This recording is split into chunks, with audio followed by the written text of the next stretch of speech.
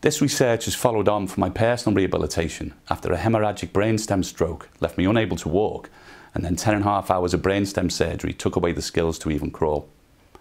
Using developmental movement principles, I rehabilitated myself, taking only 10 weeks to surpass the 2 to 3 years given in my prognosis.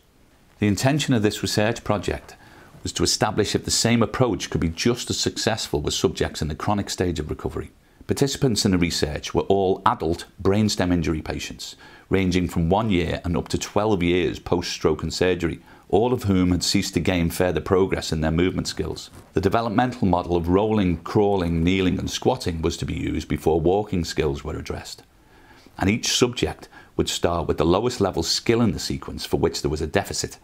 Subsequent movements would not be considered until competency existed in all dependencies and there was sufficient musculoskeletal range of motion to support the next aspirant movement skill.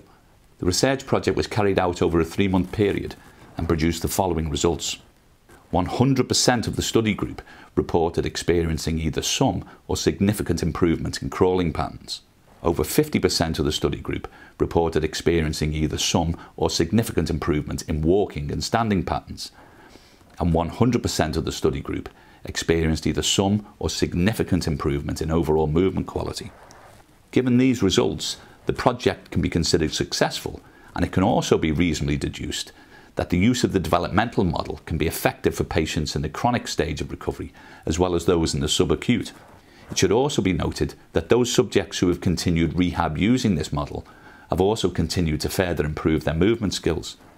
Adhering to the following fundamental principles will allow a rehabilitation therapist to replicate the strategy and techniques that were used in this research.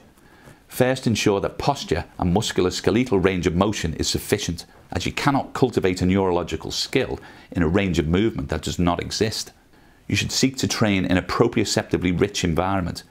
Where possible, the stimulus for the desired response should be experienced via a reason to move. To build a reflexive motor skill, the input to the subject should be experiential and should not come from cognitive instructions. The rehab drills used should only be those for which the subject has competency in the prior stages of the developmental sequence. Mandating walking as the first aspirant skill is analogous to wanting to construct a 10-story building and starting at the 6th floor. The level of adversity encountered in a rehab drill should ensure that the subject is challenged but successful. This defines the zone of proximal development and allows the subject to learn from their rehab rather than just attempting to survive it.